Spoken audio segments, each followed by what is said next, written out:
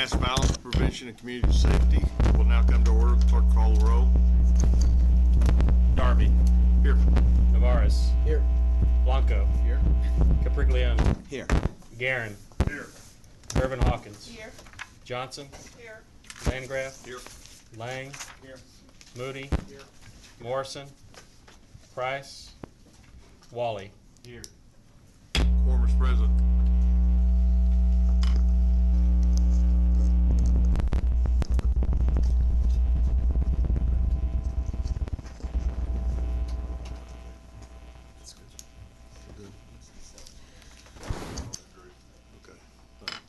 Members, thank you all for traveling here on short notice for this first hearing.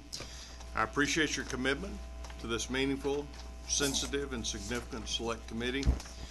Thanks to staff and all invited guests for your participation. I want to thank Governor Abbott for his quick and comprehensive response to the recent incidents of violence and his executive orders to address some of our system's shortcomings. This select committee will take guidance from the governor's strategies laid out in the Texas Safety Action Report.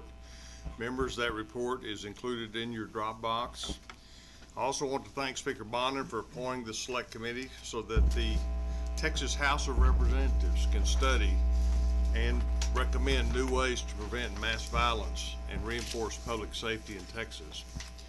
In the wake of the recent shootings in El Paso and then in Midland, Odessa, it goes without saying the Texans are hurting.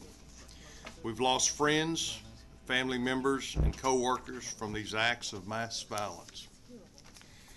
And I say we because these tragedies and this loss of precious life are felt by everyone in our state, whether or not you knew the victims personally. Texans deserve better, and they expect and demand our earnest work to deliver sensible solutions. While we cannot at this time pass specific legislation, my hope is that this select committee can develop worthwhile recommendations for combating mass violence and improving public safety in our state. My commitment to you is that we will listen, we will work, and we will engage in a serious conversation about these important matters. As this committee travels the state to seek public input, I ask that you help me facilitate productive and constructive conversations to generate practical policy solutions that make sense for Texas.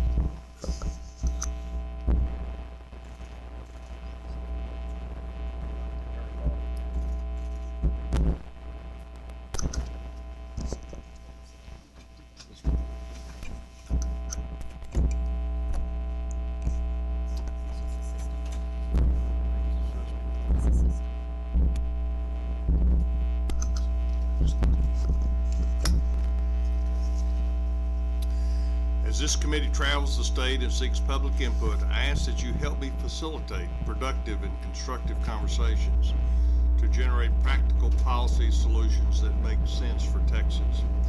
That being said, I want to make very clear that anyone who wishes to participate in these conversations be respectful of the opinions of others and be mindful of the emotional nature of these topics. Grandstanding, misrepresentations, harassment, intimidation, and threats will not be tolerated, period.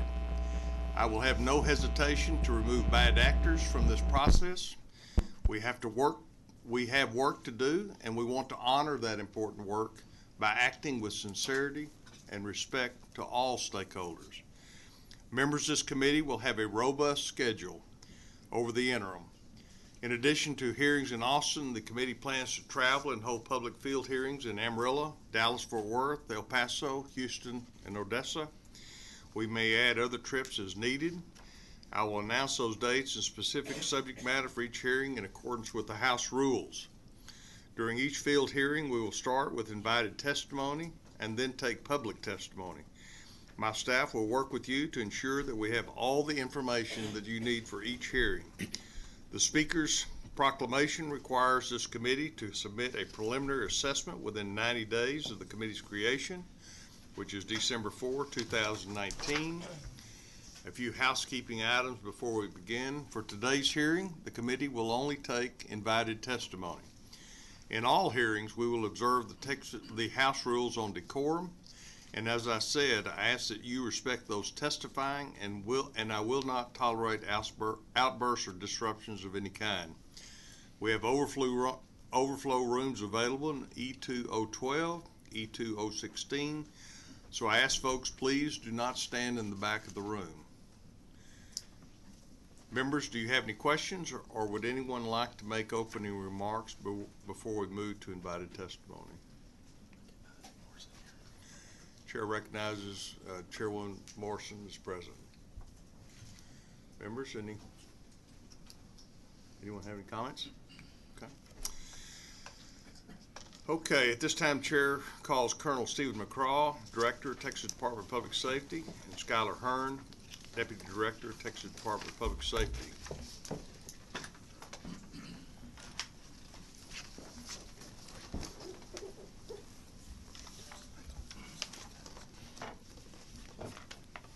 Good morning, Mr. Chairman. Good morning. Vice Chairman, honorable members. My name is Steve McCraw. I'm Director of Texas Department of Public Safety.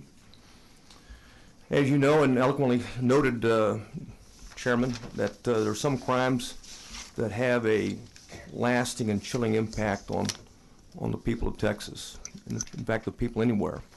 And that's the mass killing of individuals. And we saw it in Odessa, tragically. We saw it in El Paso, tragically. We also saw it in Santa Fe.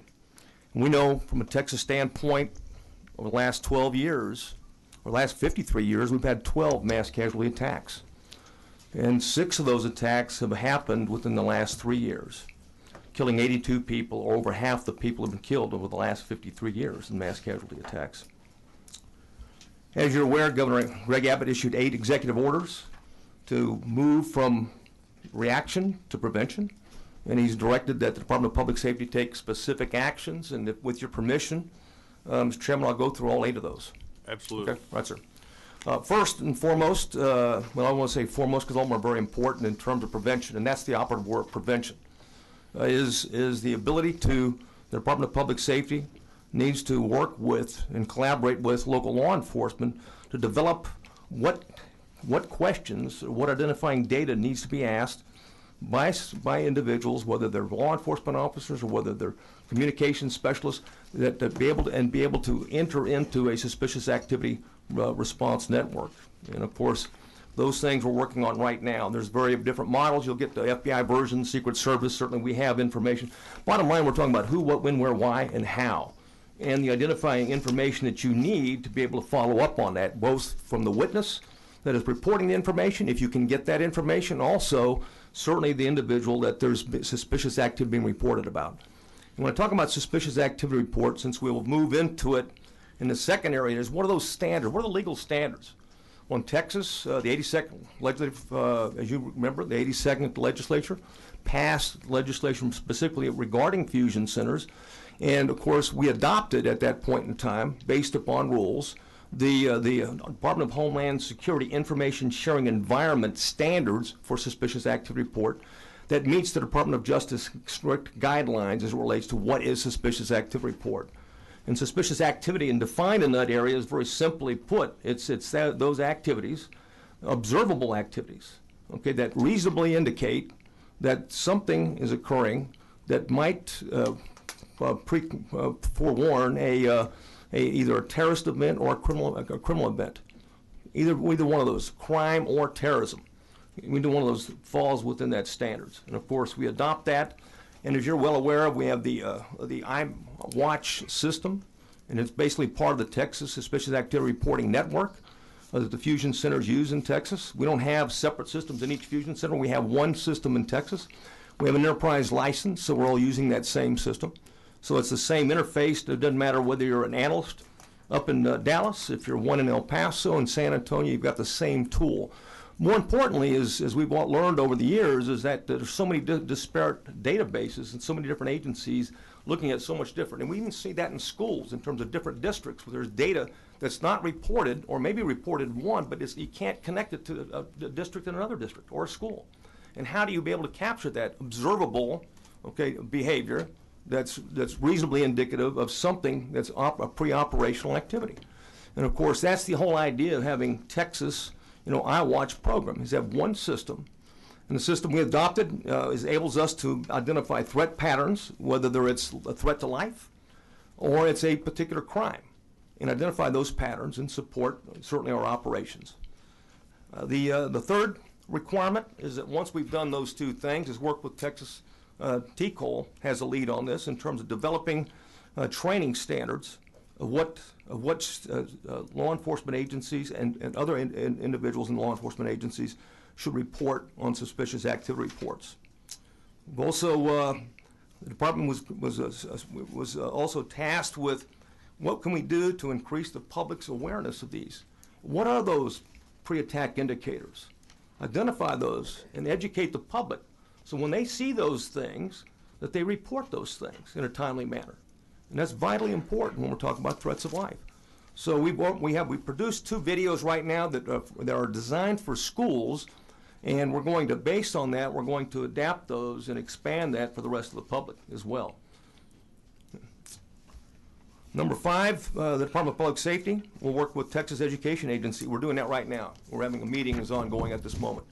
And it goes into working with TEA and how they can capture that suspicious activity reports, and knowing what the HIPAA requirements, some of this is restrictive data, how we can work together to be able to get that information in a timely manner.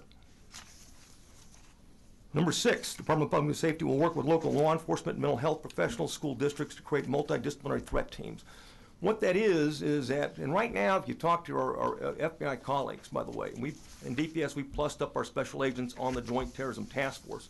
There's a high volume, a significant volume right now in terms of these threat to lives.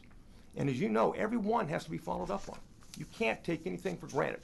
You have to assume that something needs to be done.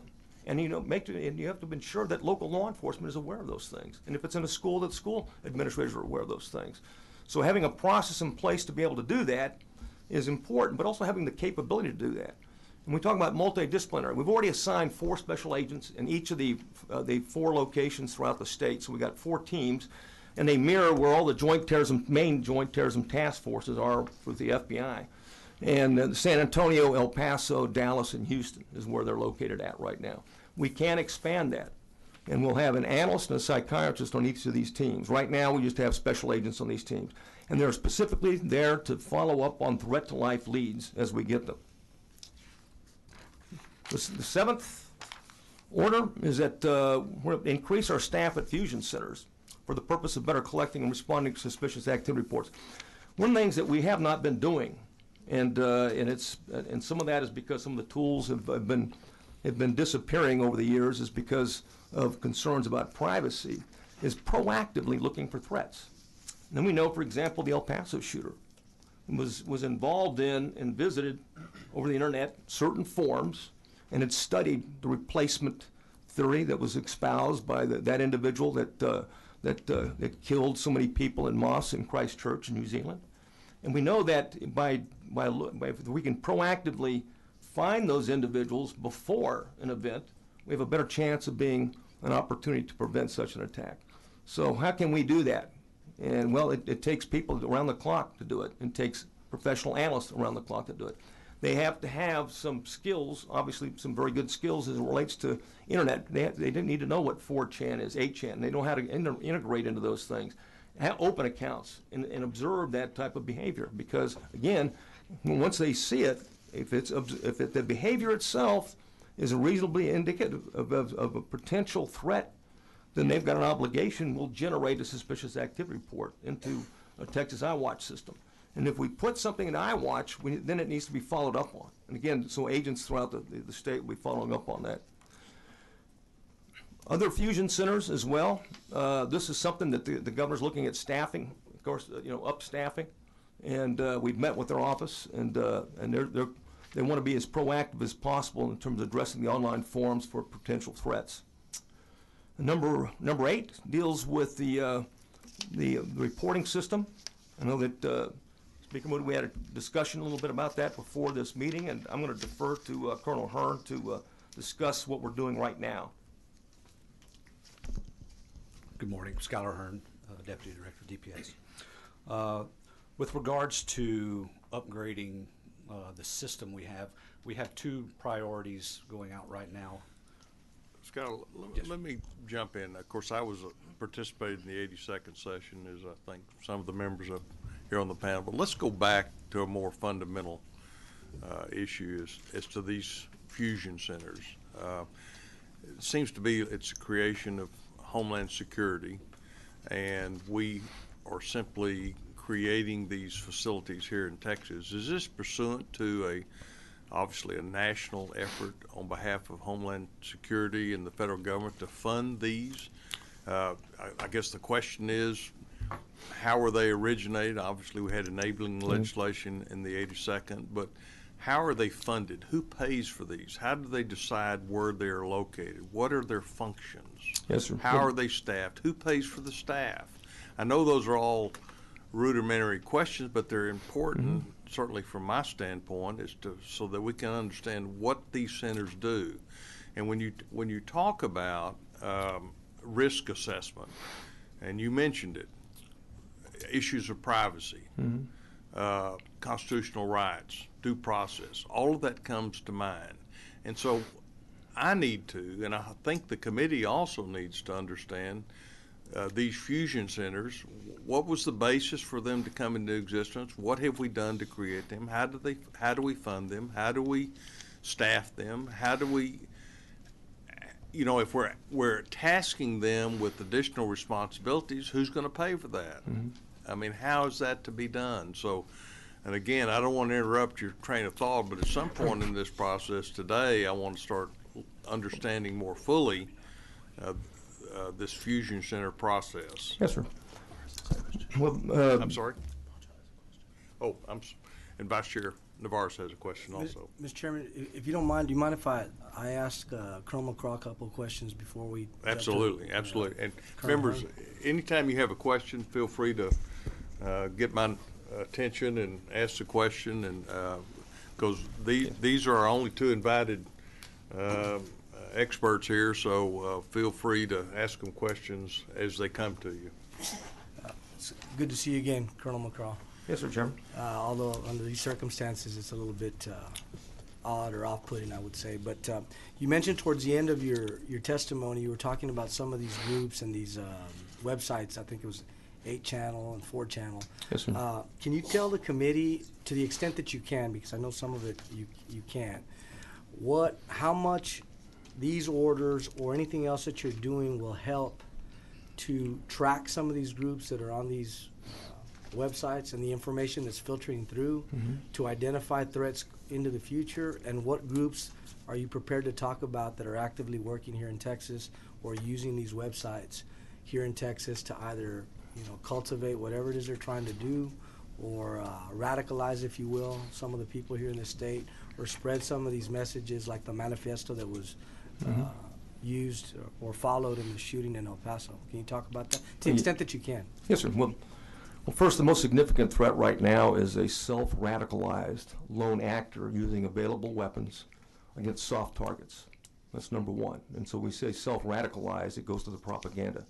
And the propaganda has proliferated throughout the internet world. And of course, some of that is racially based, okay, neo-Nazis, Christian identity.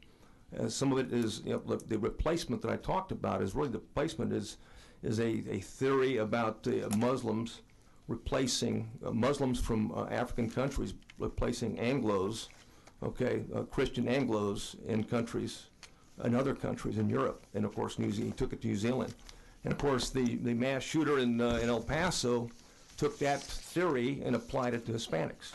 So it's racially motivated domestic terrorism is what we have. When you can have it, you can have it both ways in that regard. There's anti-government, okay, also along those lines. So there's no limit in terms of what is out there. Some of the constraints that we have is free speech, obviously. People have a right to speak and say what they want to.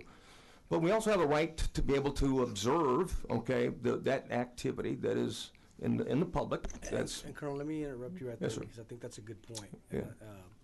Is when you're talking about, and that's really what, the needle or what we have to thread right here, which is the ability to observe and be able to detect or prevent, as you were talking about before, some of these things because we've got eyes and ears on the ground. And so to Chairman Darby's point, to you, Scholar, but I'll ask you, Colonel, regarding budgetary constraints, or in this case, hopefully there won't be any, but under the parameters that we have now, would you agree that the jump that you need to make now to get more active or more proactive, if you will, in this arena financially is a big one? Would you agree? Well, I would agree that that we've cost out what the analytical resources and agent resources would be to as a baseline, and it'd be a significant amount. Yes, sir. And so it's time that we had some more resources that were heading that way, because you would agree you're probably not on par with what the FBI can do currently in terms of that observation that you just mentioned. Well, we want to make sure that everything we do is with the FBI. The last thing we can do is duplicate work in that regard, and we integrate. That's why we plussed up our special agents on the Joint Terrorism Task Forces. I can't say this, back to the money thing, is that we realize that, yes, there's limited resources, but the government directed it right now. So what we've done is we've taken resources that were doing X and they're now doing Y, because that's it's like anything else. You got limited resources, you got to prioritize, and that's what we're doing right now. So whether it's special agents and or our analysts in a threat assessment and monitoring section within the Fusion Center here in Austin, we're diverting them from other activities is what we're doing, so we can have 24/7 coverage on threat activities, but also monitoring activities. And again, I don't want to see your whole cards on this. I don't think anybody on the committee wants to see them right now, because we shouldn't. But am I correct in stating that there are groups and individuals currently right now that you all are aware of and that you all are monitoring as a result of being on these websites and the traffic that you're seeing? Yes, sir, that's correct. Now, you mentioned you gave us kind of a profile of what we're dealing with, and that's I think you said lone self-radicalization, correct? Yes, sir. Over the internet. And then you gave us some criteria for what we're looking at, which is racially motivated, Christian identity, and I think there were some other things. Now, when we're looking at the profile, there's also another part that we need to be looking at, and I think the committee's going to look at, and that's the ability of this person to actually arm themselves to carry through with whatever radicalization or ideas they're absorbing on the internet or whatever propaganda they're getting. Would you agree with that? Yeah, I agree. Whatever weapons they choose, and frankly, the motive, if they're mass killers, the motive and the means matters not, because there's many other means, as you know, explosives, certainly, biological, chemical agents, all those, and vehicles have been used as well, and sniper attacks is also. So, but currently what we're dealing with is what we have in front of us, yes, which sir. is, again, the ability, whether it's arming themselves with some sort of explosive device or being able to create an explosive device. These are things, obviously, that, again, without knowing the criteria of the searches that you all use or the keywords that come up, I'm sure if somebody's, Googling, how to make, some sort of explosive using fertilizer, you guys it should pop up somewhere if they're trying to get these implements, correct? Yeah, we're using various different techniques to do that. I can tell you, though, because of privacy concerns, there's less data available for law enforcement these days because of those concerns, because of some social media companies have been selling the data. There's companies that are now limiting in terms of what they'll sell to law enforcement. So it's a little more challenging than it was, but it's again, those are just some of the things that we're facing. And I think just listening to your testimony, Colonel, is one of the things or one of the challenges that we have as a body, and I think as a committee, is where these lines of privacy, where these lines or desires of limiting, what somebody might consider an intrusion on the Second Amendment, where these lines intersect so that we do the best that we can so that these things don't happen. And I think that's kind of where, listening to your testimony, that's going to be the challenge in front of us. And I've got a lot more questions, I think, but I'm gonna hand off because I think other colleagues may have some questions. Thank you, Mr. Chairman, and thank you, Colonel. First of all, I've got to commend you and your department for the heroism that was displayed both in El Paso and Odessa. The state should be proud of the department that you run and those troopers that are doing the work day in and day out. So Thank you for your service. Thank and, you, and sir. thank you for their heroism. Thank you, sir. Along the lines of the Vice Chair's question, specific to social media and where a lot of these groups are being radicalized, and I know that you were part of the Governor's Roundtables where we convened Yes, sir. and had representatives from Google, Facebook, Twitter. I'd like to know, it seems to me that these platforms should share part of the monitoring programs to ensure that this type of radicalization doesn't spread. And I think that's a shared responsibility along with law enforcement. Obviously, we want to make sure that we're protecting the First Amendment at all times. But what can you tell us as a result of those roundtables, some of the things that law enforcement is doing in coordination with these social media platforms? Are there terms of use agreements? Are there timelines to silence or mute an account that could be actively radicalizing? Has there been any movement since those, or are you all in communications, I guess, between your fusion centers and these social media platforms? Well, we're in discussion with them now. I can tell you our biggest concern is that I don't want to. It doesn't do us any good to get a report that there's an immediate or imminent threat, but not tell us who is against and who's engaged in it. Just that there's a threat. Well, that's great. A threat in Dallas, Houston? It's a big state. Right. And we need to know some specificity in terms of what that is, especially if it's an imminent threat.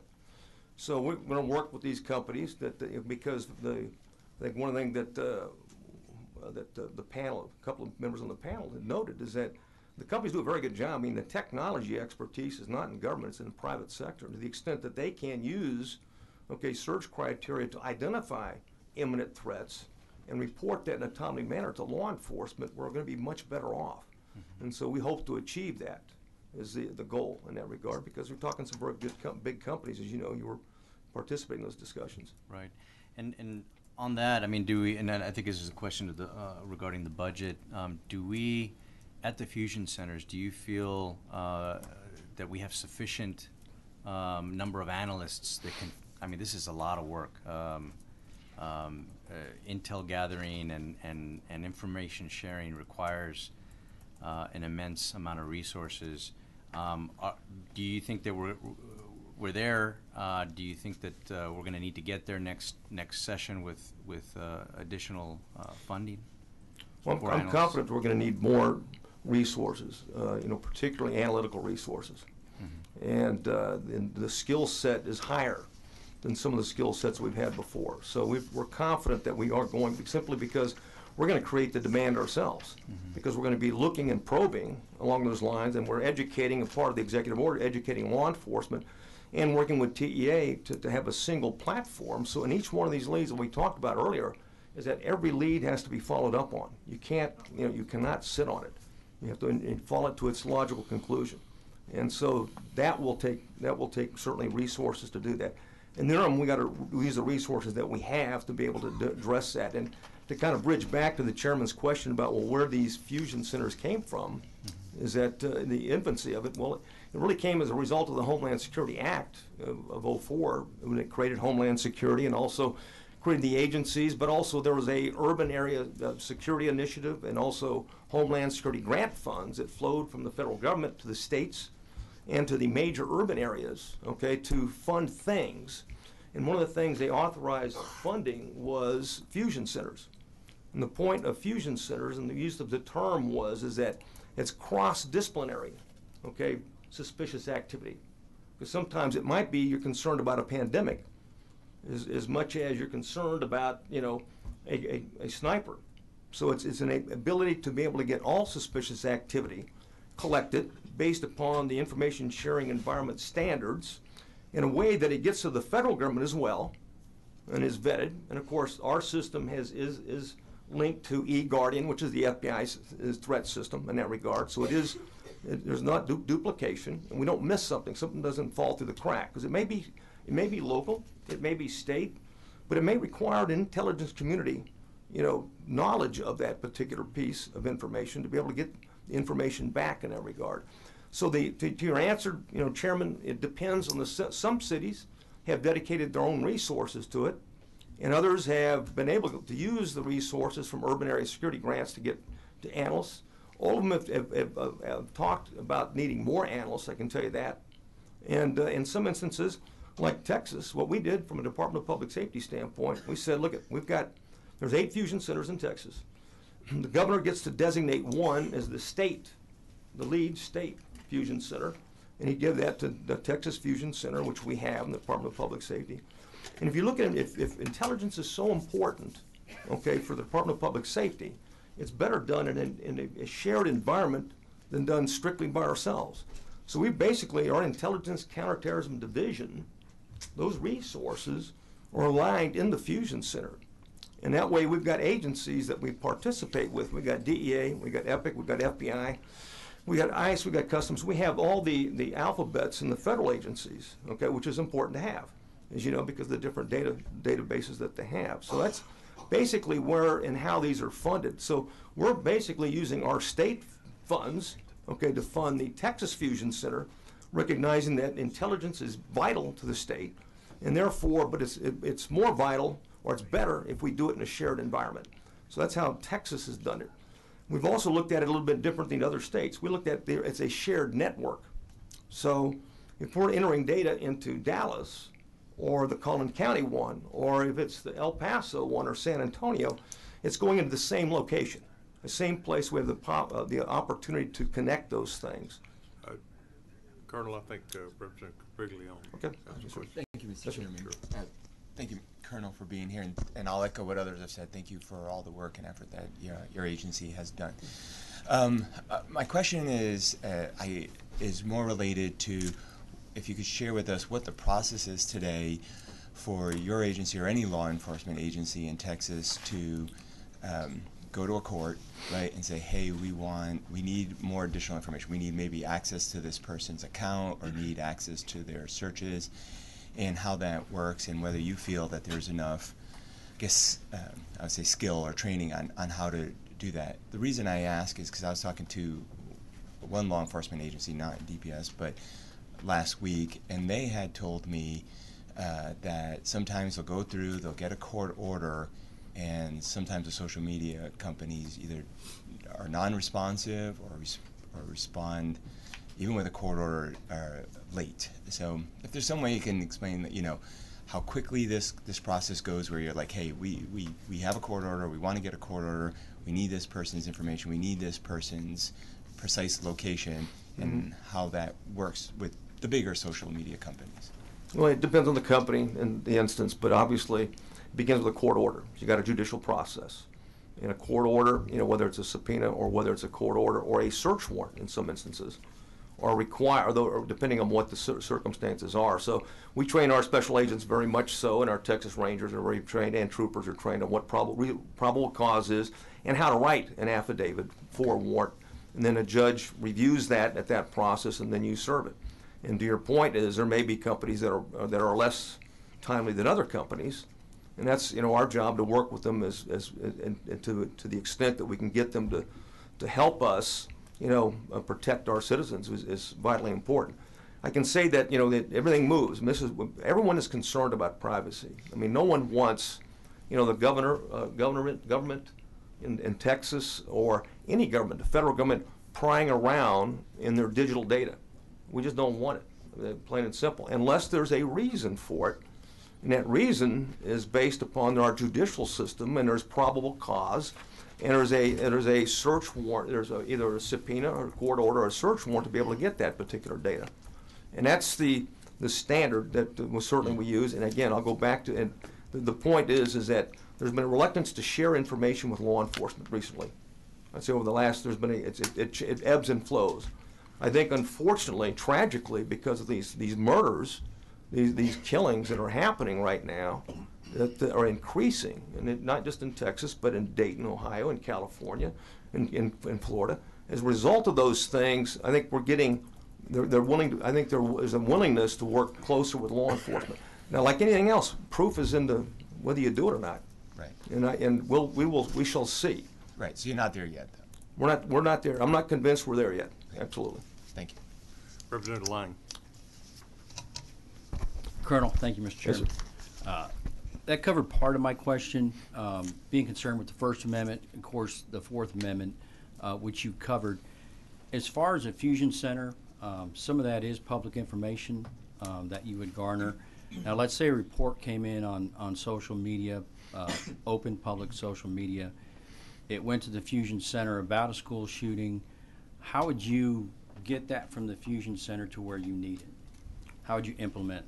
Yeah, we wanted, I'll go back to for the DPS process. Let's say it came in, we would fill out a suspicious activity report, at the same time enter it to our SPURS database, the state police, it's a unified state police operation, our database that we have, our record management system within DPS, and set a lead out, okay? So we're tracking it at that point in time and making that phone call. I'll use an example. We've got an instance where someone in the UK was watching YouTube, and they saw a threat, and they reported it to the FBI's National Threat Operations Center in Washington, D.C. They reported it to the Texas Fusion Center, who did that immediately, okay, while they're doing that, calling downrange, and the downrange person best able to handle that was a Texas Ranger with a local police officer in Brownsville to follow up on that threat. And this way we've got a documented trail. Plus, if it didn't rise to a level, and even if it did rise, you had that underlying activity that was documented because it was observable.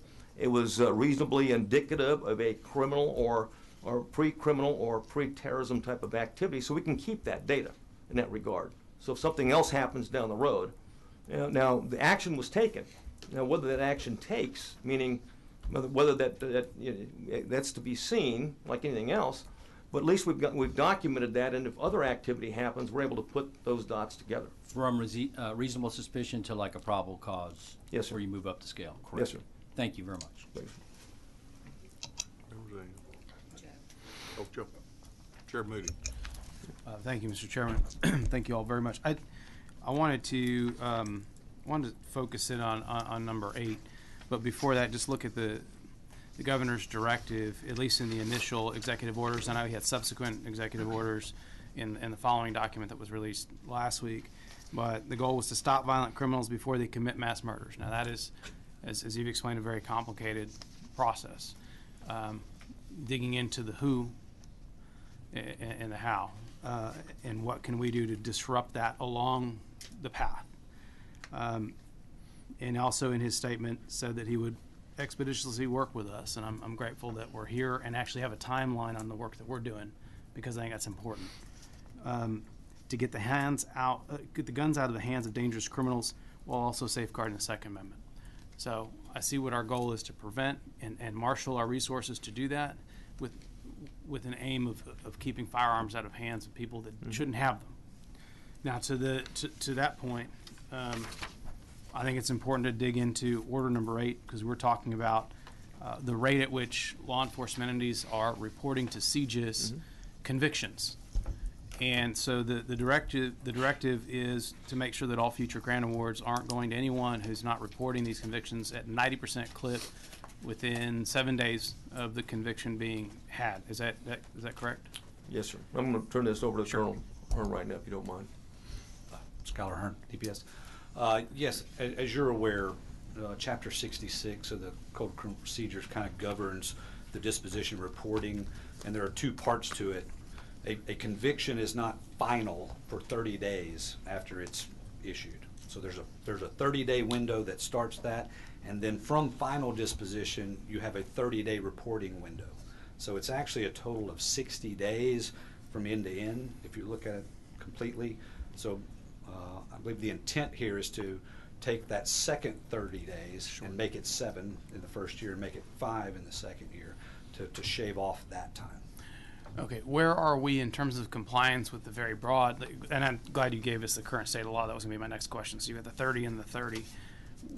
What is the percent that we're requiring these agencies to have to receive grant funding now?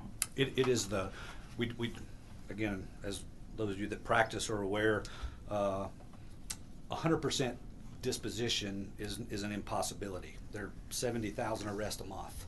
And as those trickle through the criminal justice system to try to get a disposition, a contested case may take months or years to ever see a courtroom to have that.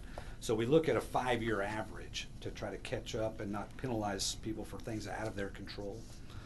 So the 5-year average is 90% requirement for grant funding, and as a state, we're at 95% when we look at that. So we're doing a very good job at trying to reach 100% of available dispositions instead of 100% of all dispositions. Good. And then now, I want to be very particular. We're talking about convictions. In that, the numbers that you stated there, we're talking about convictions? We're talking about all dispositions, I think, because Deferred adjudication is. Well, even an acquittal impacts an individual's Sure. right in this process. So you can close So, this so out. you want everything, you want all arrest. But in and- terms of precluding someone from possessing a firearm, Yes. the convictions are that's the Convictions piece are of the puzzle are that the magic matters. piece, yes. And so now we're shortening the timeline so that we have better information at the roadside. So a trooper who queries is going to find that information further ahead in the process. Now, 37 days is still a lengthy period of time, but that's the conviction piece, correct? That is, and it impacts the side of the road or a firearms check from a. Good point, because I want to talk about that. This doesn't capture, however, these statistics. We're not touching FFJ warrants or in-state warrants. Sorry, fugitive from justice warrants, so out-of-state warrants or in-state warrants. That's not something that we. These statistics or these goals aren't including either of those categories. Is that right? This is a particular piece, correct, of the whole pie. But now when you go in, let's say, to your point, to go get a background check for firearm, a fugitive from justice warrant will pop up in that query. Is that correct?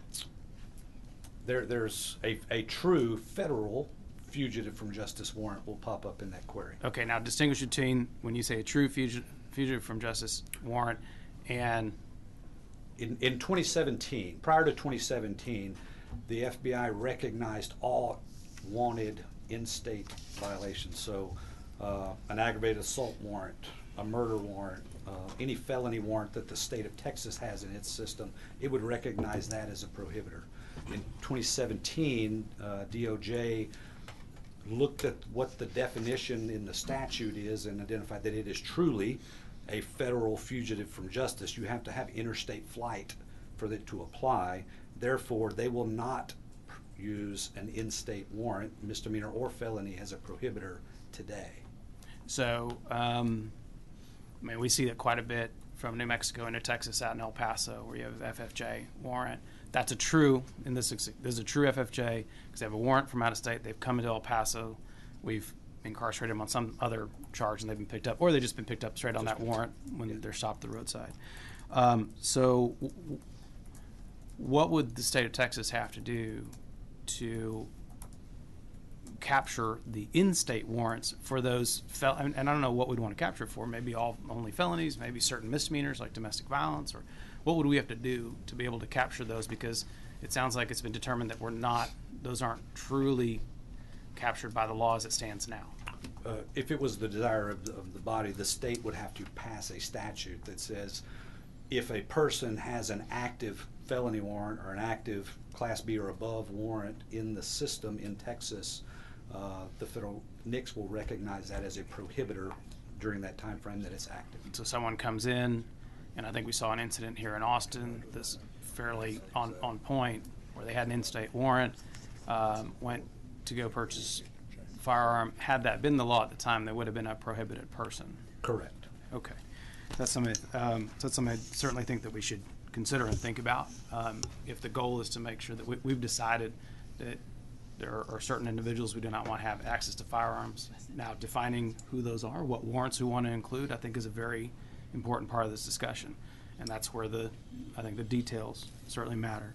I want to expand into protective orders. Because I know that we have pretty strict requirements, it didn't used to, in terms of getting the protective orders into the system so that when you're at roadside, you can query into them. So if you've got boyfriend, girlfriend in the car, there's a protective order that says they're not to be within X amount, he's not supposed to be in X amount of feet of her. troopers at the roadside, that protective order comes back, she's the protected party, and now we've got a violation of protective order, and in that instance, it's going to be a new criminal offense that you can apprehend that individual for. So there was a time when protective orders weren't being uploaded into the system quickly enough, much like we talked about these convictions, right? Right. A little bit different because protective orders don't require the final, quote unquote, final conviction, right? This is a pretrial mechanism. We've increased the expectation for local law enforcement to have this stuff in the system. Can you, and I don't remember off the top of my head, what is the standard that we now have for protective orders?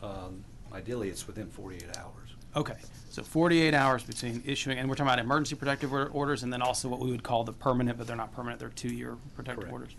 Okay, so in those categories, we're talking about domestic violence, so someone who's put under protective order for domestic violence, sexual assault, stalking, and I believe we've added human trafficking. Correct. Right.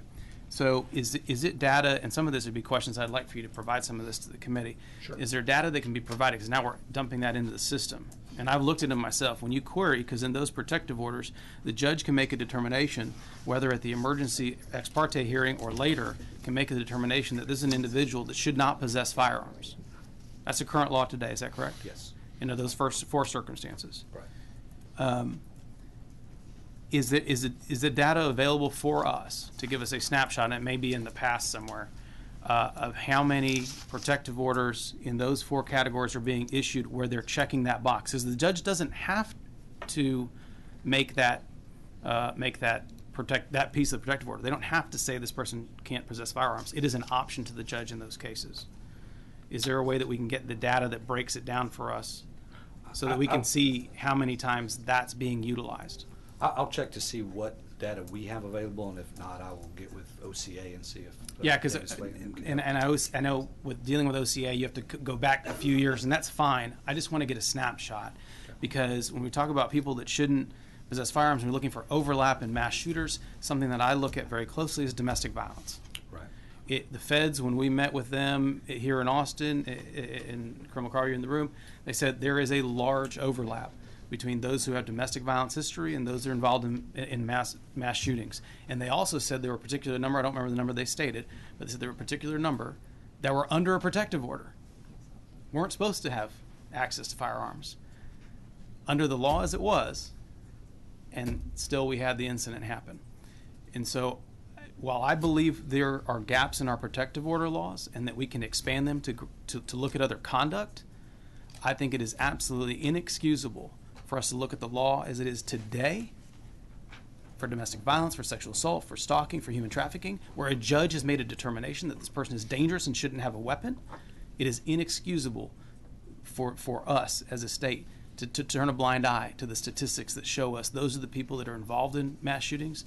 Those are the people that are going to go commit acts of violence against their intimate partners, over 100 a year, that are under protective order now, and we're not doing anything about it. And I know other jurisdictions, in Dallas is trying to do their own program. I know that El Paso is going to try to set up their own program. It's a resource problem. But if I'm taking the governor's directive seriously, in terms of getting weapons out of the hands of people that shouldn't have them, we made a determination. One thing we're trying to do to aid in that effort, both with conditions of bond and protective orders, currently an officer on the side of the road will get an indication that there is an item there, but if you have a 4-page protective order, they're not seeing all the criteria within it. How can we? So we're trying to expand to the degree we can expand it. It's not a lot, but it's almost like a Twitter character restriction. We're expanding the miscellaneous field in our system that will allow the people that enter the protective order or the condition of bond to put some of those key factors in there, so that an officer on the side of the road can see that at the time and not have to worry about not seeing what's on page 3 of the protective order. Sure. Well, I think it'd be very important for anyone at the roadside, if they have protective order pop up, say this individual's this individual's subject to protective order, judge has made a determination they should not possess firearms. I think for officer safety, I'd want to search that car and make sure there's no weapons in that person's possession. Right. Because otherwise, there's a crime being committed. I think they have enough information at their hand just with the protective order. And so, I believe there's other conduct, including terroristic threats, that we should weave into our current protective order statutes. But at the very least, at the very least, we need to figure out how to work with the data that you all house, and we can talk to OCA as well. I'd love to see this data. I'd love to also see someone who is under a protective order, who had been told by a judge not to possess a firearm, was later arrested for a crime involving a firearm. I think that data should be available. We should be able to pull that for you. And I know that we've got to go back in time, and that's fine, but I want to know, because the feds made it very clear to us that a significant overlapping factor here, and it's not all of them, it's not in every case, but domestic violence is something that we need to be more serious about. And I don't want to denigrate the work that people have done in the past, because people are doing a lot in this arena, but there's more to be done here, and we are leaving weapons in the hands of people that if we have the system in place, we've flagged them, a judge has determined this, and yet they still have weapons in their hands. And so I appreciate the data you can give to us, because it makes it easier for us to do our job. Yes, sir. Thank you. Representative. Thank you, Mr. Chairman. Colonel McCraw and Skylar, I appreciate y'all being here. And before I have some follow-up questions on what Chair Moody was asking, but before I get to that, I just want to express the gratitude of the people of Odessa. On August 31st, when we experienced our darkest day, DPS came through with flying colors. We appreciate all of the support on that day and in the days that have followed. We also are very happy to hear about Trooper Pryor, who of course was the first victim that day, and we're happy to hear that he's recovering very well in our anyway, we continue to provide him all the support. Just in following up on the conviction reporting, and Skylar, this is more for you. Is this can you confirm that this is strictly an administrative function? In other words, that reporting, if we're looking at reducing the deadline for reporting a final conviction, can we confirm that that is an administrative function that takes place entirely after the criminal proceeding has concluded? It's a three-part function, actually, because you have the arresting information that has to come in initially, and there's a 7-day window on that statutorily. For most of the state, in fact, all the state, we're electronic now with live scans, so it's usually within 24 hours. So you have that arrest sitting there in the system. Then the prosecutors next in the string or in the continuum, they either agree to accept the charge, they may dismiss the charge, there may be a pretrial diversion or some other disposition that could go to that arrest. If there is a final conviction or an acquittal, it's the court and then the clerk's job to put that in there. So it's really a county effort. Mm-hmm. And along those lines, I also wanted to follow up on the protective orders. We did pass legislation during this year's session that, and I know that the Office of Court Administration is still working on the database that helps the communication across jurisdictional lines. If there are, local, like a district court, say, or a county court even, that issues a protective order for domestic violence or for any other purpose, and then that's reported to a database, is that going to make it easier for other law enforcement entities to be able to access that information within that, so that 48-hour reporting period is a little bit stronger? Yeah, getting those orders into the NCI or TCIC for Texas, but into NCIC ultimately is what law enforcement uses to look at that. So the faster, whatever the solution is for the courts and the clerks getting that into the database is helpful. Okay. Thank you, Lieutenant Colonel. Appreciate you. Representative Gordon Hawkins. Thank you. Thank you, Mr. Chair and gentlemen. I want to bring the discussion more around the people. And, law enforcement, I think, has a major role to play, but also the community has a role to play. And so my question is, have y'all laid out what I consider long-term plans and short-term plans and how we engage every facet of the community to address this issue? And I see listed, the school districts, mental health professionals and all of that. But what about those one-offs when we have a parent who's in desperate need because their child is demonstrating some concerns?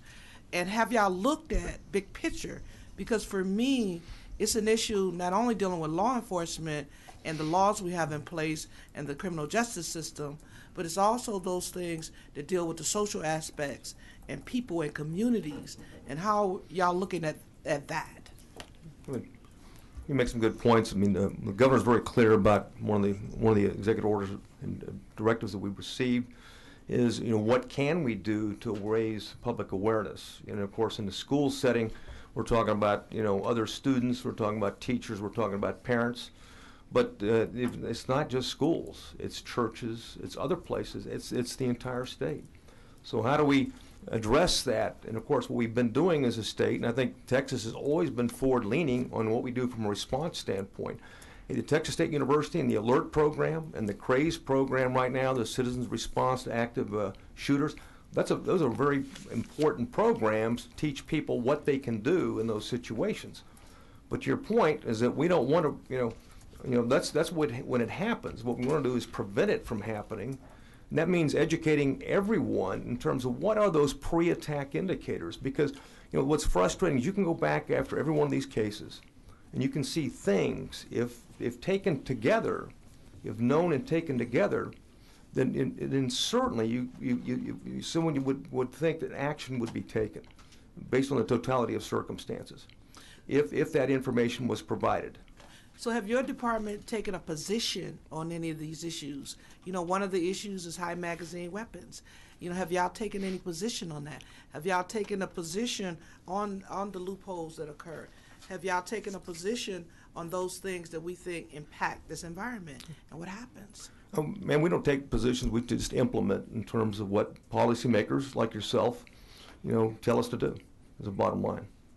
So let's set aside that for a second and say, let's talk about life, okay? And how we as lawmakers, because the thing I'm always concerned about, and no doubt, we're a country of laws and we need to follow. But we also have to look at what's happening in our environment and how we begin to work together, because a lot of bureaucracy creates a lot of the challenges. Y'all don't take a position, okay? And this entity don't take a position. And this is said, this is, our piece here. But what happens to the continuum that needs to occur so we can deal with and have some real impact on some of these things that are happening? I think the governor identified 8 things that are meaningful if they happened right now, and resource will have a dramatic impact on that, on the preventive side. But again, there's so many threats right now, and our concern, and the governor's concerned about the escalation of those things. We need to get everybody involved. Every person has got to be aware of their surroundings and be able to and willing to report suspicious activity when they see it. Well, I just like to add this as a comment, and I think some of these things are great, but my biggest concern is how we engage the community more, not just the subject matter expert part of the community, but the other part of the community, because that's where my concern. Well, I think it's a great concern. I mean, every person matters. I mean, again, when you go back to it, it's the brothers, sisters, aunts, uncles, okay, the cousins. They're the ones that saw something. Okay, if they would have said something or would have had that coupled with something else, we may have been in a much better position to prevent. But in these situations, relatives did say something. So what was the gap? But there's some places they did and some they didn't. And that's it's about how do you get that in the system and report it to law enforcement, because in the end of the day, the law enforcement is the best position to protect somebody, okay, from an immediate and imminent threat. And they need that information. And we just got to find a system to do that. We have a system and be able to do it and encourage people to report into it. Well, my final question is this. Right now, if a parent sees a child in trouble and they call local law enforcement and they ask the local law enforcement, hey, my son is, and I'm concerned. Well, if he hasn't committed a crime, there's nothing we can do.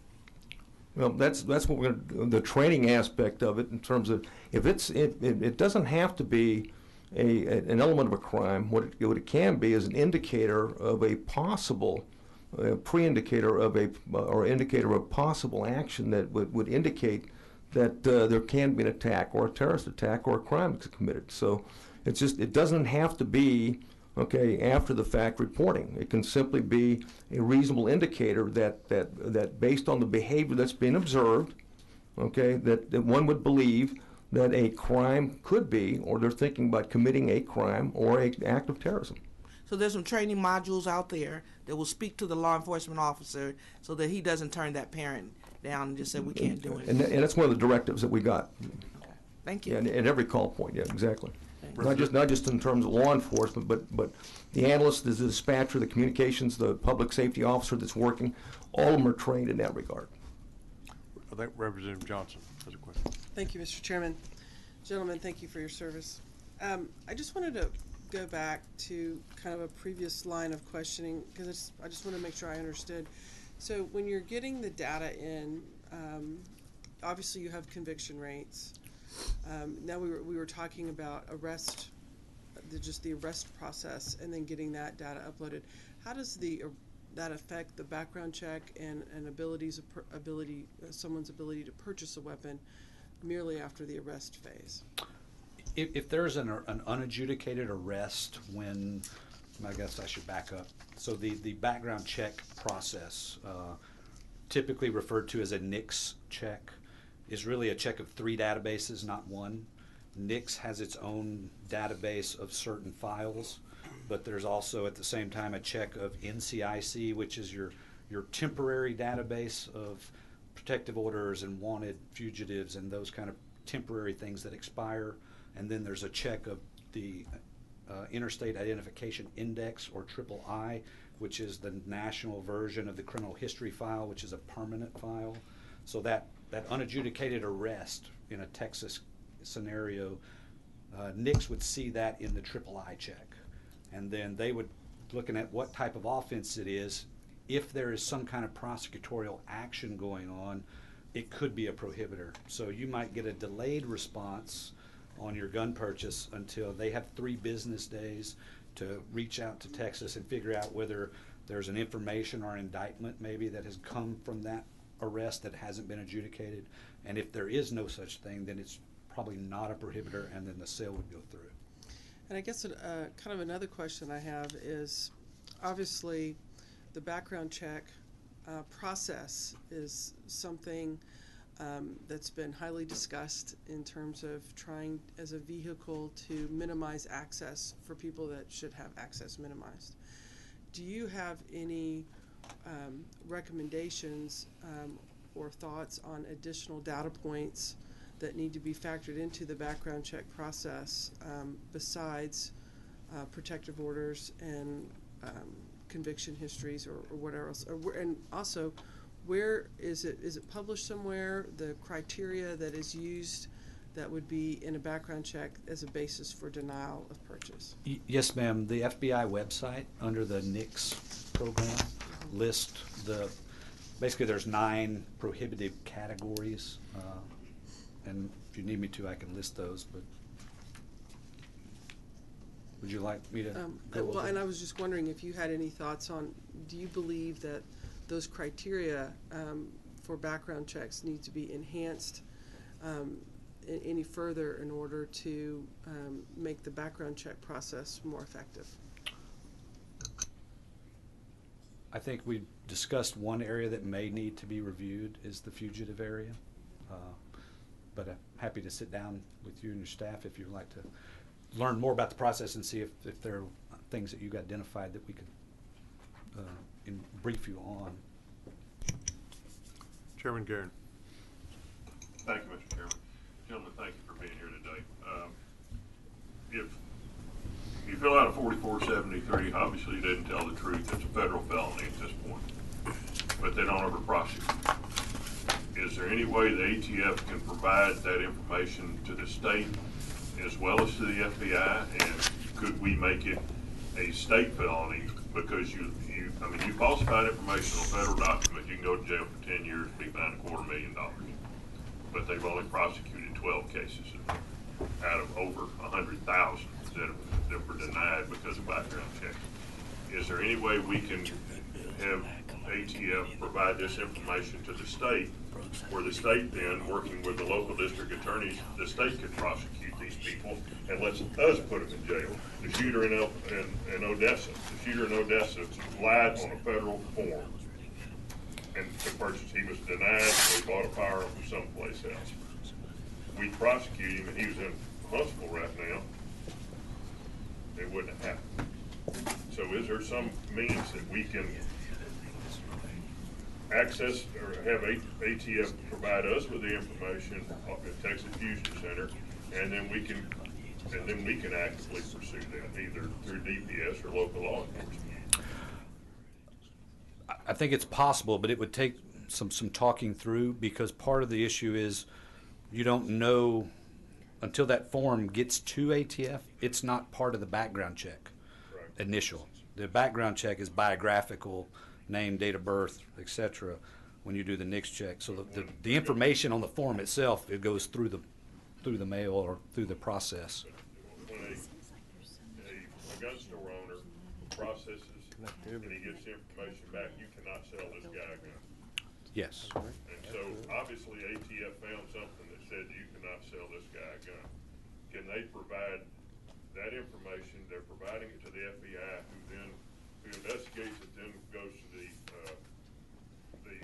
U.S. Attorney's Office. The U.S. Attorney's Office decides whether to prosecute it. Can that information also be provided to the state of Texas? And then we can decide if we want to prosecute him, and let's pass a state law that said it's against the law to lie on that federal form. I think you could. If a district attorney would take falsifying a government record on a federal document, you could do it without that. But if otherwise, you would need a state law that said that's a crime, and then we could do so. And we could talk to ATF right now to see if they're willing to share that information. I think that would be a immediate step forward if they would. And I know my district attorney would do everything she can to stop what happened in Odessa or El Paso, that type of thing. And I think it's something that we need to look at immediately. I think ATF would welcome it, frankly. Yeah. Thank you, sir. Thank you. Chair Garin, are your figures, are those for Texas applications for a firearm? The governor provided this, and he said it was federal. There were 112,000 denied transactions.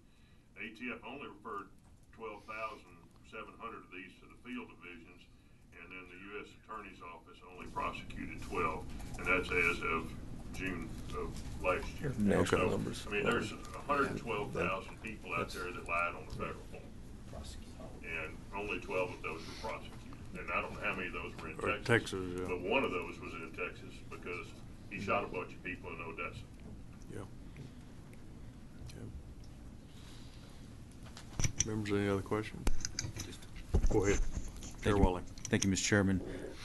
Colonel, I'm sure you're familiar with the United States Secret Service National Threat Assessment Center. Yes, sir.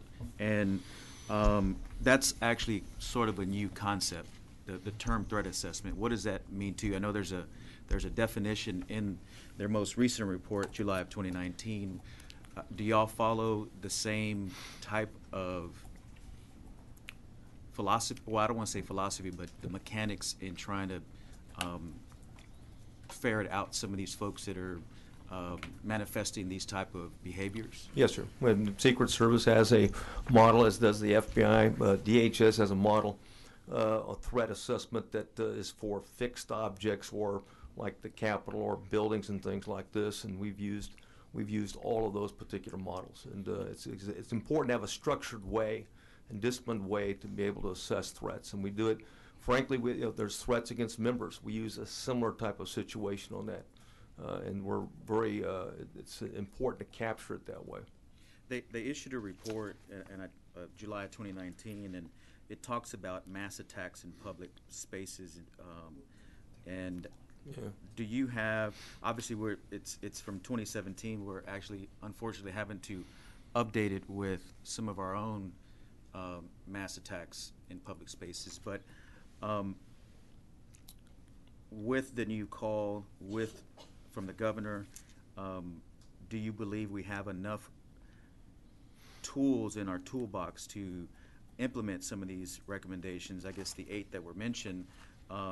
What other tools do you need from the legislature to be able to kind of identify these threat assessments, but actually go after them and stamp them out? I mean, I know there's a lot of mechanics to it, as Chair Moody mentioned, particularly when you're being precise about folks that could have protective orders.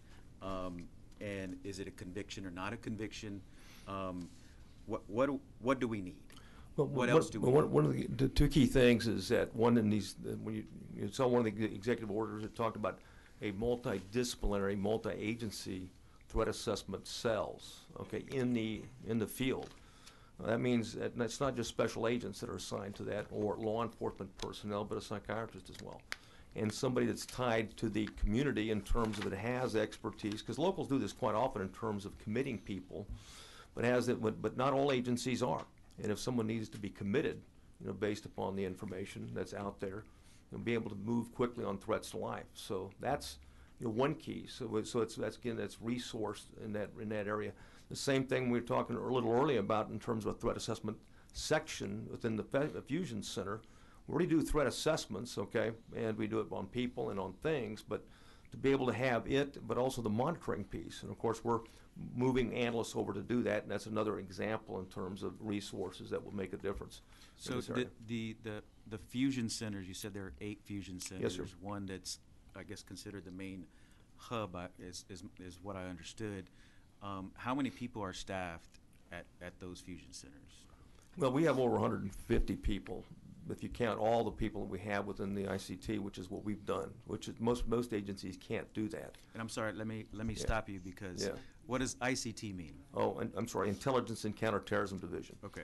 So what we've done basically within our own department. Yeah, within our own department, exactly. So we've basically taken that division, okay, and co-located with the Fusion Center because there's overlapping issues. Counterterrorism is always going to be some of the things we've talked about today, and a need for that type of information. But even other programs that are information driven, even like the Texas Top 10 Wanted Fugitive Program, in terms of getting information out of the public, or all of those things require information and data. And the same thing with our watch center that's around the clock. So is it, I know with a new focus, particularly with El Paso and Yes, the sir. tragedy that happened there, particularly somebody that was had racial animus towards Mexicans. Were you not looking at those? Were resources not looking at those prior to that shooting occurring? There was no resources. Or I'm sorry, personnel. Yeah, there's no looking at that. personnel that I'm aware of that were monitoring the types of forms that we've been talking about. Plain and simple. That did not exist.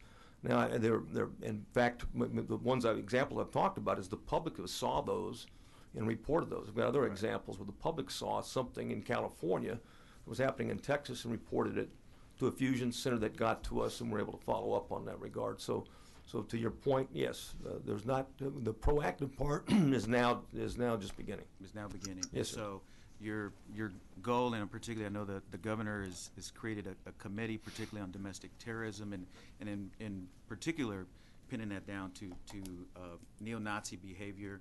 Are we going to go in? Is the agency, meaning your agency, going to take particular focus on that subgroup of folks that would pop up in the threat assessment? Yes, sir. All the ones that we've talked about, and there's more that we're concerned about, and we'll be proactive in that regard. When Now, you in say recognizing that the people have a right to say things, Right. even that as reprehensible as it is, they can say those things. It's freedom of speech. But again, we're entitled to be able to observe and indicators that might concern us in terms of encouraging people to go kill someone, for example, or adopt the same type of strategy that they used in Christchurch, or counting the body counts. Those types of things. We know that active shooters in the past, or some of these mass killers, have paid attention. Unfortunately, very close attention. Another group that that there's concern about, because of the similarities across the board, is the incel community, the involuntary celibates, okay, that name themselves in that regard. So all those groups, obviously, when there's individuals that start talking about something that raises a concern, a threat, then we should be able to move on it. Okay, so back to my initial, I guess my initial theme to my question was, do you have enough resources to go after folks like that?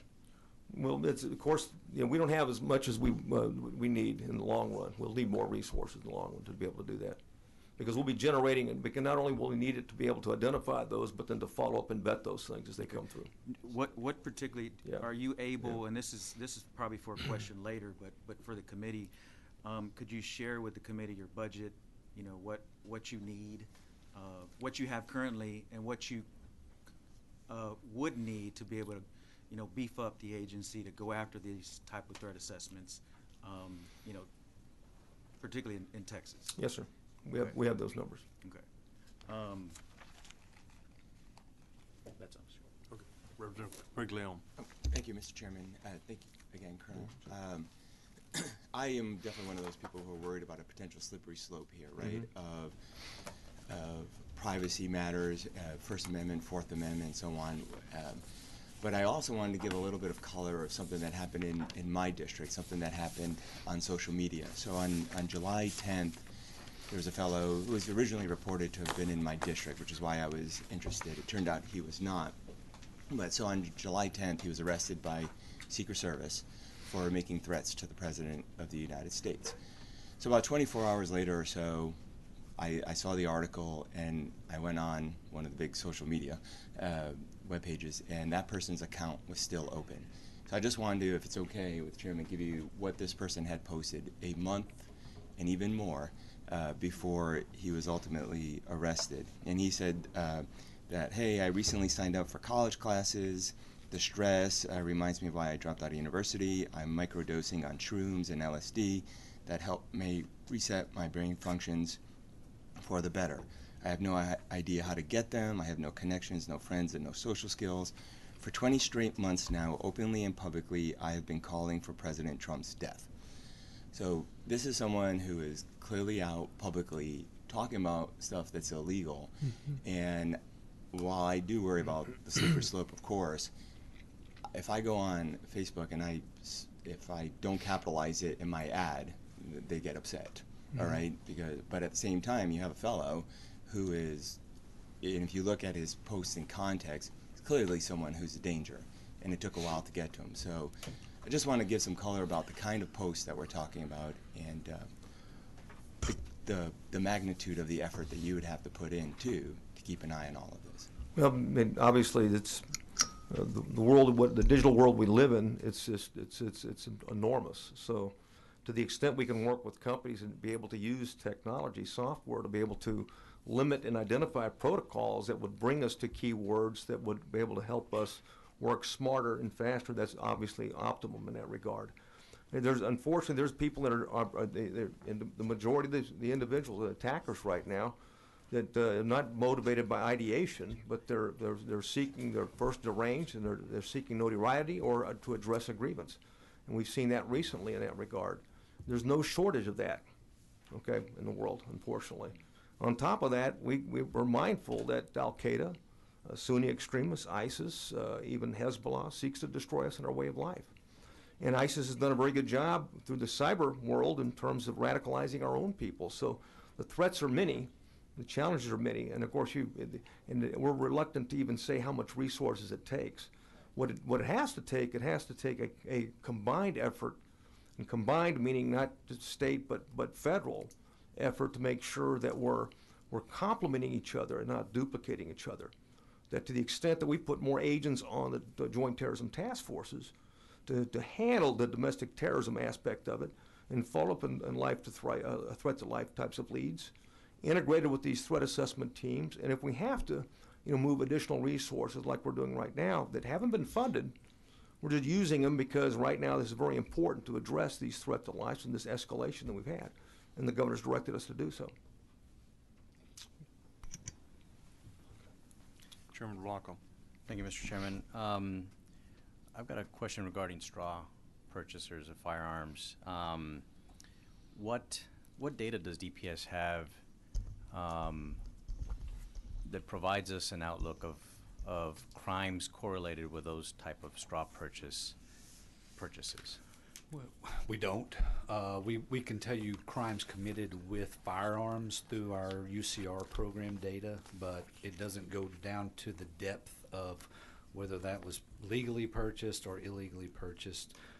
We can tell you how many weapons are stolen from law-abiding gun owners every year or otherwise, and kind of a thin level of information to that degree. But usually the investigative piece that does the gun trace to find out where the gun originated, how it got into that person's hands, doesn't make it to that reporting level. It's kind of inside the case file, and you have to look at all those files. So what recommendations does the department have to provide that information, or to I guess prosecute or identify these individuals sooner, faster? What are the recommendations to the department? I don't know that we've looked specifically at that piece, but we'll be glad to get with you on it. Okay, thank you. Please do so. Chair Moody. So I'm going to follow up on that. So would you have data on, so crimes committed with firearms, whether that individual lawfully possessed that firearm? Is that data we could have? Only if it's reported from the reporting agency as a secondary offense. As an unlawful possession? Yes. Okay, now you mentioned you would be able to have the data on stolen firearms. Now that's only those that are reported, though. That is correct. Any idea how many go unreported? Annually, we're somewhere around 18,000 reported firearm thefts in Texas a year, and I don't think we know what we don't know. Do we require people to report that when firearms are stolen? No. Or lost? Okay. No. Would that information be helpful to law enforcement? Yes. Thank you. Representative Lang. Mr. Chairman, thank you. Follow-up question on the fusion centers. When you get information on threats, you investigate the threats or the information from the threats. Do you have a retention policy on that information? Is it purged if it's found to be not credible? What do you do with that information? Yeah, we use the DOJ guidelines on it, and and of course from an enforcement standpoint, DHS does an evaluation of each fusion center each year, and of course internally from us, because of the repository for those reports, as I watch, is our privacy officer does periodic checks and evaluations, just again, routine audits of the data to make sure that we're complying with the DOJ guidelines and the functional requirements that the DHS has set out, and we've really incorporated within our Texas Fusion Centers policy. Thank you. Yes, Representative Gordon Hawkins. Question, I don't know if you can answer this or not, but who are the players in the multidisciplinary threat team? Right now, there's no players, because we've assigned special agents to it. Those teams are bare. We're going to add an analyst to it. Will be the first part, and as funding comes available, a psychiatrist and a psychologist will be assigned to those teams, and of course, then working with local agencies, those non-commissioned professionals that they have, and sometimes they're victim witness coordinators. Some people that have particular skills will be added to it, but that's the intention, is to get the psychologist and get the analyst, and to get them assigned to these teams. And the goal of that makeup is to determine the psychological position of people, or? Well, to better assess the threat itself. We talked about a little bit about the Secret Service protocol on some of those threats, and it always helps to have someone that's got an expertise or a discipline in these types of evaluations. And of course, the challenge is, and it came up in one of the discussions we had that the speaker was involved in, and certainly Chairman Blanco was involved in when we were talking about El Paso, is that there's a need. Sometimes the answer is not jail. Okay, there's other answers out there, and to the extent we know what those other options are, that a person can get treated, is we need the people that can identify those things, and so law enforcement that are working these threats to life are in a better position to be able to resolve them successfully. And that analyst role, is that the analyzing, not just the profile of the individual, but the content, the material they're spewing out? It's the volume of threats to life coming in, evaluating those, plus you're looking for data on that. Okay, a threat came in, you know, who, what, when, why, where, what are those things? How can you use databases to be able to research that, capture that data, and be able to provide that to support those special agents that are looking for that person that was involved in that particular threat. Do we have a timeline to put these? Well, the agent's already assigned. Okay, we've done that, and we've identified the supervisors, and we've assigned the agents. They will also we'll seek top secret clearances for them, so they can be cross-vetted in terms of on the Joint Terrorism Task Forces. And we've already identified those agents that are being assigned, and we'll get their top secret clearances that are going to go into the Joint Terrorism Task Forces. Thank you. Okay, we've been at it for a while, but I want to circle back. There are 3 orders, Order 1, 2, and 3, that set time frames. Yes, sir. The first 2 are 30 days, and the third is 60 days. So can you give the committee an update on your process and your ability to move forward with fulfilling order number 1 within 30 days about developing standardized intake questions? Yes, sir. Where are you in that process?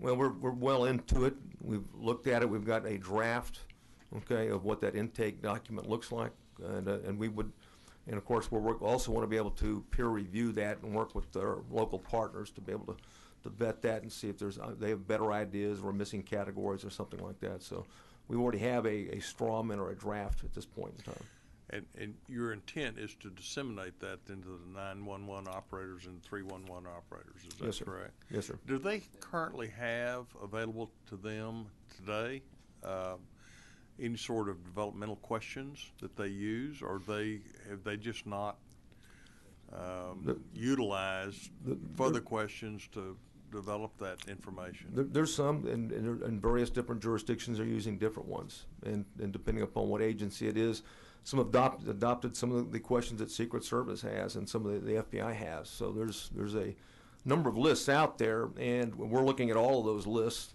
to see what's, again, you can't, we want to make it in a way that it's effective, because they have a very short window of time that they're dealing with this individual, and make sure that they capture those things that are a priority. So And the same thing with our communication specialists. We want to speak to what even our dispatchers. Yes, sir. Yeah. Specifically Training. for this order, we included the CSEC, which is kind of the rural 911, Correct. as well as the 911 association to get the urban areas on the front end to ensure that we have their input. But this is going to be kind of an all points template. So if it's 311, if it's 911, if it's calling the receptionist at the front desk, to Representative Garvin Harkins' piece is, even if it doesn't meet the call for service standard, now they take what information they have and they give it to someone who can then follow up on it, even if it's not your job to follow up on it. So it'll be across the board, all call point kind of template to acquire the information. The second order deals with an appropriate legal standard for when and how that information is passed on to the suspicious activity report. So can you tell us or share how you're developing that legal criteria, working with district attorneys, law enforcement? Tell us how you're doing that. Yes, sir. And this one actually we're way ahead, because we adopted the information sharing environment functional standards for suspicious activities that was developed by Department of Homeland Security. And as I mentioned before, it was a result of the Intelligence Reform and Terrorism Prevention Act in 2004. So we've actually incorporated that in for all fusion centers. To be a fusion center in Texas, you have to embrace that. And the Department of Justice guidelines relates to the information sharing or capturing of suspicious activity reporting. So we excuse me, we have those right now. So it's a matter of codifying that, and making that something that anything that goes into it that way. But the fusion centers practice that at this point in time. Okay. Then once you develop your criteria and questions through orders 1 and 2, then you'll have another 30 days after that within which to go ahead and train law enforcement officers. Do you have resources available to you to do that? Yes, we'll do help TCOL, because TCOL has a lead on that particular one, and we'll use some of the same resources we're using right now that is teaching CRAZE or ALERT and some of the other programs that we're involved in that relate to, only after the fact, the response, but relate to certainly mass killings of people. And I guess even after all the questions, I'm still at a loss as to how these, I mean, obviously the local fusion center here, the main one, the public fusion center is it's referred to, I think in the act, there are two types of fusion centers. One is the primary fusion center, which Yes, is sir. that the one located here in Austin? Yes, sir, that's the one that And then we there are oversee. recognized fusion centers, and those are 7 more throughout the state of Texas. Yes, sir. Now, are those funded through grants from the federal government? Are they run by local entities? They're Does run the by- state have any role in those? No, they're run by local entities, all except for the state one and the primary one, which is the Department of Public Safety runs. But all of them are run by local and state agencies. No federal agencies oversees fusion centers. Federal agencies will put people and analysts into those fusion centers. And of course, going back to the funding piece, it depends on where it's at. Some of it can be Homeland Security grant funds that supports that fusion center, and some of it can be from the urban areas, urban area grant funds that are related to Homeland Security, and they're used in that way as well. And it can be for people, and certainly it can be for whether, location along those lines. I can tell you that that most of them, though, will also use their own resources. They've already made up their mind that they're going to dedicate resources. El Paso Police Department, for example, is using its analysts and its officers to operate the El Paso Fusion Center. Similarly, the San Antonio is doing this well. Because fusion, in any way, at the basic level, fusion is really intelligence. And so it's fusing information, and that it can use that information. So whether it's crime, it's terrorism, threats to life, or suspicious activity report, that's really what it is. And you've seen fusion centers when they began in 04 and 05 really were focused myopically on terrorism, specifically international terrorism. Today, they're all crime. You'll see them address all things. In fact, the state intelligence assessment on gangs that you directed that we produce annually is a product of the Fusion Center. In this way, we don't just have the DPS view of it, we've got the collective benefit of the information and expertise of all the agencies that know about gangs across the state. So it's a similar type of approach at other agencies. I can tell you, not all agencies, or not all fusion centers are 24/7, which Well, means for that we example, have to. Dallas Fusion Center, I'm just looking at the first one on the list here. How is that funded? Who owns it? Who operates it? Who deploys personnel to it? Who pays for it? Dallas Police Department owns and Dallas operates Police, that one. okay. Owns and operates, and they receive grant funding to support it, not to pay for all of it, but support it. It's not 24 an hour and 7. The Collin County one just north of it, okay, is similar. They do get grant funds for it, but Collin County, pays for personnel, dedicates personnel to it.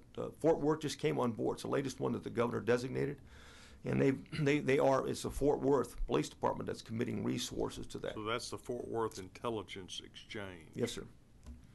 And the previous one you mentioned was the North Texas Fusion Center in McKinney, Yes, sir. correct? And that's a local entity that's funding that? It- Well, I it's guess my it's a first county. question would be if we're looking at these fusion centers to be kind of repositories, Mm-hmm. if you will, of intelligence gathering, then the idea that we're relying on various funding through local entities to make sure they're properly staffed and maintained is something that we ought to be looking at. I mean, how do we know, for example, that the North Texas Fusion Center in McKinney, Texas, has the proper personnel and staff to handle the responsibilities of that large region of Texas? Well, I can tell you that I haven't talked to a Fusion Center director that says they have all the resources they need to do their job, especially those that aren't doing it 24/7 in that regard. That's why it's important. Well, I know that. I Yeah. know where you're going to have conflicting ideas as to what level of government Yeah. we need to have. But I guess if we are tasking these fusion centers with developing this criteria and reporting these suspicious activities, then we need to make sure that they have the proper resources to do the tasks that we've given them. So maybe offline, I know we're not prepared today to do that, but I think that's something the committee ought to look at as far as if we're relying upon this mechanism, get us where we need to be, then we need to make sure they're properly funded and staffed. So I'd like to have the committee be briefed on that. Any other things you'd like to No, I agree with you. Go ahead. Okay. Mr. Chairman, I was just wondering, since we're going to some of these cities that happen to have fusion centers, would it be okay for us to? Absolutely, that's a great idea. Okay. That's a great idea. We at least, as far as perhaps invited testimony, maybe we'll have an opportunity to tour those facilities. Yeah. And That'd be here in great. Austin, at any time, we welcome it, and we think, of course, if you recognize intelligence is vital, and those that serve in the military understand the importance of intelligence, and law enforcement understands it now. And so to the extent that we can do it collectively and collaboratively, I can tell you this, Chairman, one of the things that we do, there's an expectation, is that we do work together, that we integrate, and where some may be soft because they can't man a particular hour, we need to be able to cover that. And there's an expectation, or the governor has an expectation, that if a lead comes through, a threat comes through, that the Department of Public Safety works with their local partners to make sure, just because a fusion center is not operating that hour, we have to get that information to the local law enforcement. Okay, members, any questions? Okay, Chair Murphy. The only, not really a question, but just more information that I wanted. And I know this may be difficult, but when you're talking about state involvement and federal involvement and who's doing what together, is there any way that we could have some kind of flow chart that kind of shows, and you may have it or you may not, or may be difficult, and also a listing of the acronyms so we know what all of those are when you're talking about them as we move on to the rest of the hearings? Because it seems to me like there's a lot of information, and it's a matter of getting the information to the right people, not that maybe need as much new information on anyone, but just take all that information and better be able to put it together. And a lot of it may be funding, and I think that's what we've talked about a lot. It may be a funding issue, but also a coordination issue. But I think that would help all of us to kind of see how all this is moving together as we continue to move on to other hearings. We'll put a flow diagram together in terms of threats to life, but also terrorism, domestic and international, how they're investigated in Texas. The JTTFs, or Joint Terrorism Task Forces, where they are, and including the annexes and where we're proposing these threat assessments. That would be wonderful. Okay, right. Thank you. Mr. Thank Chair. you, Mr. Chairman. I'd like to add to that because, as they say, a picture states 1,000 words. To that flow chart, is it possible to see how local law enforcement fits into that? Yes, ma'am. So that we can see? Yes, ma'am. They're key to it. So yes, please. Thank you. Well, I think members of the committee, thank you again for your testimony. It's been very helpful. I think this starts a conversation. Obviously, these executive orders have a time frame for implementation. I would hope that the department would continue to advise the committee and its members as to the status of development of each one of these orders and how you and when you're going to fulfill it. Not only will it be important for this meeting, but in subsequent meetings that we'll have throughout the fall and the spring. So continue the work, and then I would advise the members of the committee as you have ideas that have come up in the testimony, write them down, and let's start fleshing some of these ideas out. I think Chair Moody, you had a very good idea about the warrants, and so let's continue that process. But again, members, any other questions? If not, thank you for your testimony. Oh, one more. I'm sorry. Okay. Okay. If no further questions, we'll allow the Colonel Schuyler to be dismissed. And we'll follow up with ATF as well. Okay. Okay. Yes, Chair Moody. No, I just kind of sense we're at a close, and I just wanted to thank you for conducting this meeting in this way, and for the leadership you're giving us here. It's important. I've been a part of several conversations for years about gun safety and getting weapons out of the hands of folks that don't need to have them. I've had conversations with people in this room. Some of those conversations have been heated at times. But there's one thing that the experience that we went through in El Paso gave me urgency. But that urgency isn't from a place of anger or hatred or antagonism. It's from a place of love for my community and a place of love for this state and making sure that we have the safest, most secure state we can And so I want to say thank you for this. This is the conversation we need. We can shout past each other, or we can talk to each other. And the latter is the one that's going to give us the results that we need for a safer Texas. So I appreciate your Well, leadership. thank you. Sir. Thank you for all those kind words. And members, I will tell you that I'm greatly encouraged by the expertise and the energy that each of the committee members have expressed today. I'm encouraged that as we move forward throughout the state in this process, that we will have this open and frank dialogue, that we will have this conversation. This conversation is not only important to the members of this committee, it's important to the state of Texas. They expect us. They expect their elected leaders to have this conversation. And I want to thank each one of you for agreeing to participate in this process.